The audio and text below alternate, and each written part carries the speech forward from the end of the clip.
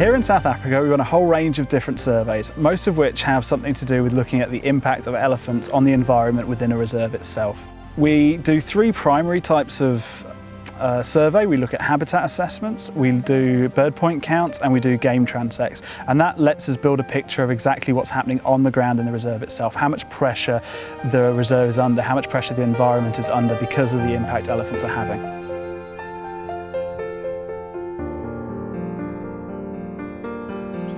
It was a surprise that it was a problem with overpopulation, and I hadn't really thought about the fact that they actually impact their environment to the extent they do. They're this like keystone species that everyone cares about and everyone's fond of them and really wants to protect them, but then you also need to figure out how to work it from the problem point of view.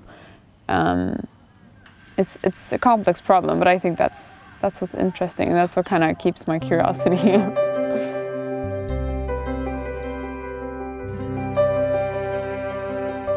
From the kids' point of view, they get access to academics, they get to do field work in fantastic locations, and the lectures that they give at Opwell are designed around the A-level syllabus, and they mirror it really well. So all the things that we teach in school is nicely complemented out here, plus they get to do all of the field work with it and the application of what they're doing in the lectures. So they basically provide what we can't do in the classroom, which is, you know, absolutely fantastic.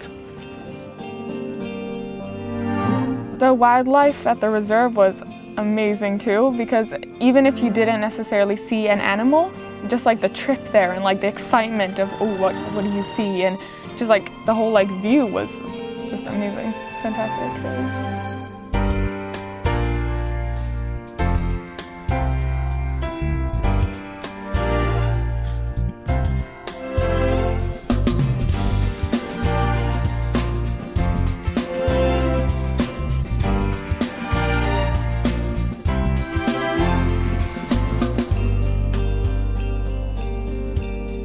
The kids really look forward to the safari. They look at the diving with a bit more caution because, you know, it's something that a lot of them have never done before.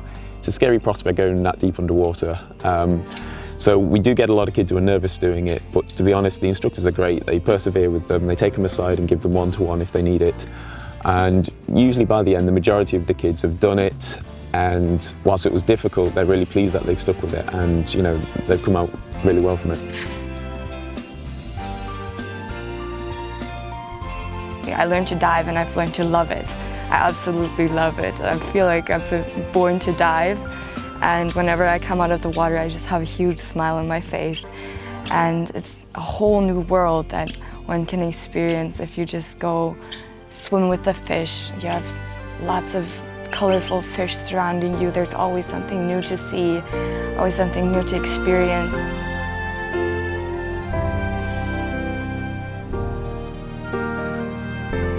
The thing with Sodwana Bay is that it's relatively unknown, particularly internationally, compared to places like Kruger and the Drakensberg, but actually the first World Heritage Site named in South Africa, and we have all of the big megafauna. So people come to Africa to see the lions and to see the elephants, and then they come to Sodwana and they experience manta rays and bottlenose dolphins swimming with the kids, and spinner dolphins playing with the boats, humpback whales with their calves breaching right next to the boats, and it's got a really big wow factor.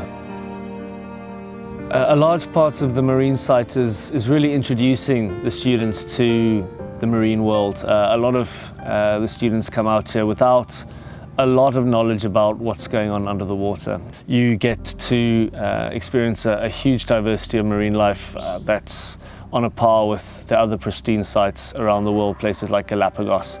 And you know, it's just, you can't begin to describe in 20 seconds the amount that you can see underwater in Sodwana Bay. It's something that will take years for people to see everything.